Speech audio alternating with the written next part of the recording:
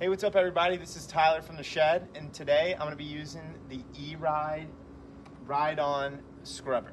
So, the first thing you're going to want to do is turn the key to the right position, meaning it's on. The second knob, you'll see, it will control how much water you will be dispensing. To the right is more, left is less.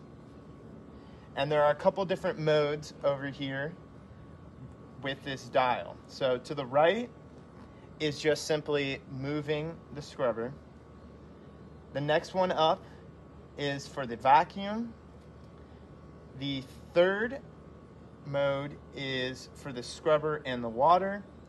Fourth is for all three, scrubber, water, and vacuum. And the last one is for a stronger scrubber, water, and vacuum. You also have a little horn to let people know you're coming. And over here, there's a switch, and that's just simply to go forwards and backwards. As you can see, forwards, and then backwards. All right.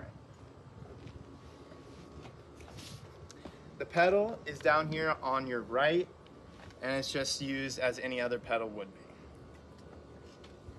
This over here, this little latch, you can flip it up, and this is where you put your clean water in that you'd like to use. So coming around back,